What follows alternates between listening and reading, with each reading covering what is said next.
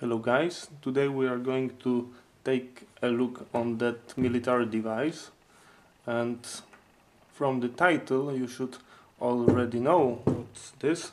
This is a Clansman Army, British Army VHF antenna, wideband VHF antenna, and this is the matching impedance element.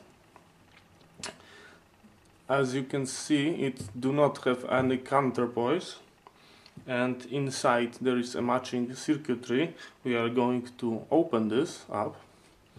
That element over here was stick into the mast, and this was called an elevated VHF antenna.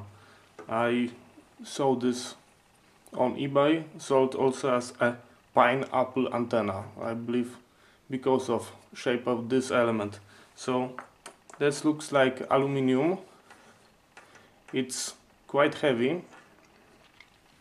We've got a connection over here. That connection, to be honest, it's quite similar to a well-known BNC, but the size is much more larger. Here we've got a place to secure the cap when it's not in use, but it's already lost. Here we've got the model number. I'm going to show you what's the model number. Maybe it will be better like that.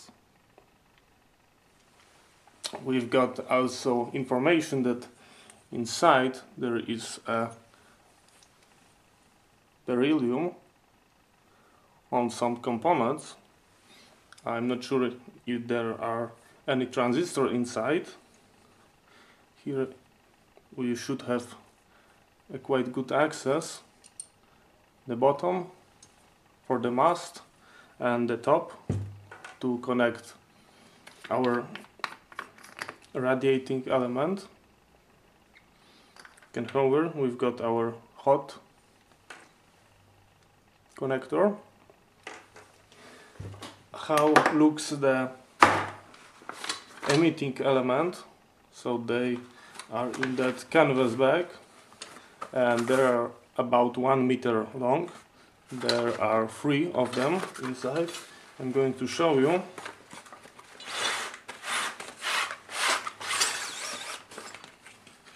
So this is the larger one. I will try to I'm going to try to make a focus. Inside we've got our hot wire. That looks like some kind of component, fiberglass. That looks like fiberglass component for me. And on the other side, sorry, it's very long. Inside we've got a copper connector, and we stack inside our 2 elements additional, which looks like this one. This is our last element. Is the thinnest. That looks like pure copper to me. Looks like pure copper. And we've got our middle element. That looks like this. Also looks like pure copper. So that looks like quite good. We can. Sorry, I do not have enough space, but I will try connect them together just to show you. Just connecting them together and screw in. That's how it looks like. Here we've got some kind of model. I can show you that. So yes, that's how it looks like. You can screw that element onto our base. So that's how it looks like. we are going to make a measurement on that antenna, and we are going to see what's going on. But right now let's open and see what's inside. Okay, so I remove all the screw, and when we open, we got information about the beryllium oxide, just like I told you. We got our rubber seal, and that's what we can found inside.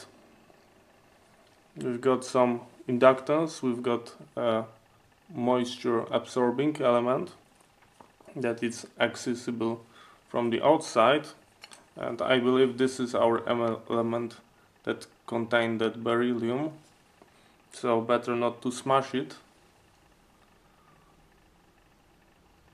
That's how it looks like, not too much. This is our input from the connector, and that's all basically. Nothing fancy, nothing special. So let's see how it works. I'm going to close it, and we're going to see how does it perform on the antenna analyzer. Okay, so I put all the screw back, and we can make some measurements.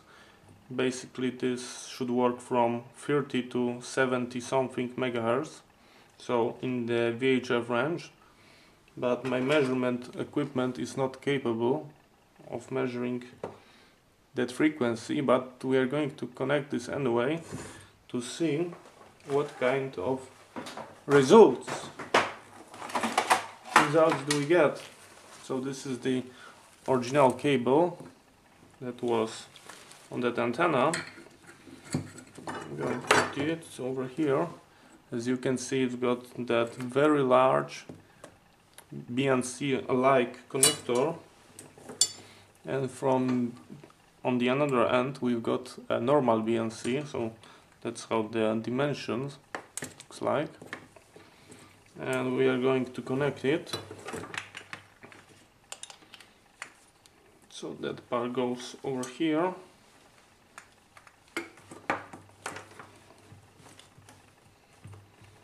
And locked. On the other end we are going to connect a BNC cable, just a regular BNC cable, and we are going to connect to our impedance antenna analyzer. Okay, so I've got a proper adapter, and now we can try this. I do not have any radiating element connected, and we are going to see what kind of SWR do we have. So that's how looks the SWR on the full sweep, and as you can see we've got a very wide band response.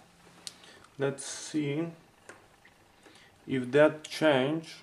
I'm going to set our cursor on some kind of frequency, or maybe we are going over here. So on 446 we've got 85 the resistance, and I'm going to connect our element, and we are going to see if that number change.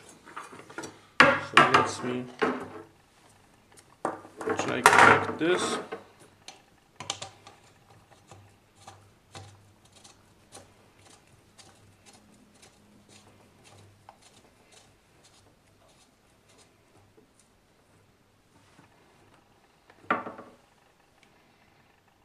It's changed, but very slightly. There was 86 ohm, and right now we've got an 80 ohm. And the VSWR on the 446 MHz we've got a 1.7, which is Not bad. I connect to our transmitting elements, radiating elements, because I think that's the closest match for a 2 meter, which will be a 2 meter band. So let's see how it works on the 2 meter band. So we can check one. I'm going to insert 140 or maybe more 135 megahertz. Oh, that's the lowest possible. Okay, so 138 to, I'm going to set 150 megahertz. And this is our SWR.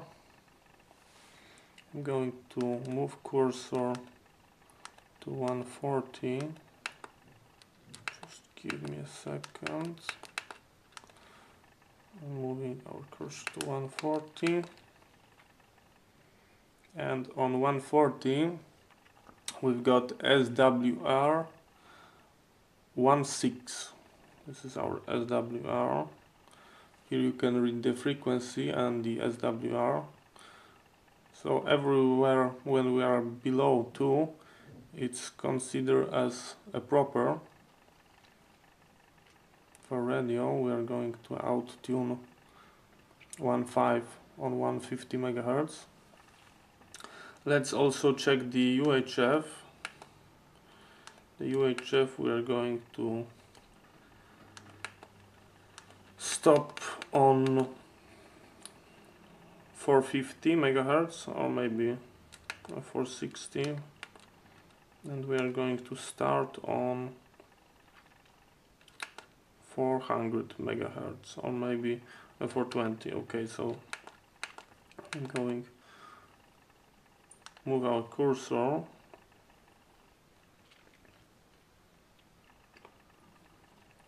on 440 megahertz. We've got SWR2. We've got our deep. The lowest is on 448 megahertz. You can read here SWR as I'm jumping.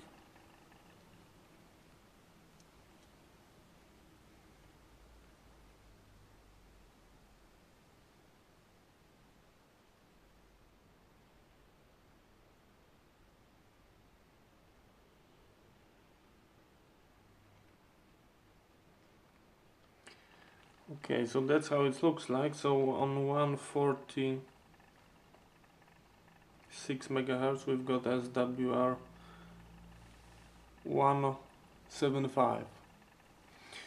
So does it mean anything? The answer is no, it doesn't mean anything. It means only that if you are going to transmit on that frequency range, the VHF and the UHF, you're not going to burn your radio because of the reflected power. But does it perform on that frequency range? I don't know. I do not have any idea. It might just get warm, because if you use a resistor, 50 ohm resistor, on the output of your radio, you will have an SWR about 1. So all the energy you output from your radio is going change to the heat. So does this antenna will transmit? I don't know. Maybe it just will get warm, maybe it transmits very bad, maybe it will transmit good, who knows. So like always, thank you for watching, thank you for staying with me, and I hope someone will find that interesting. Maybe that would be a quite good receiving antenna.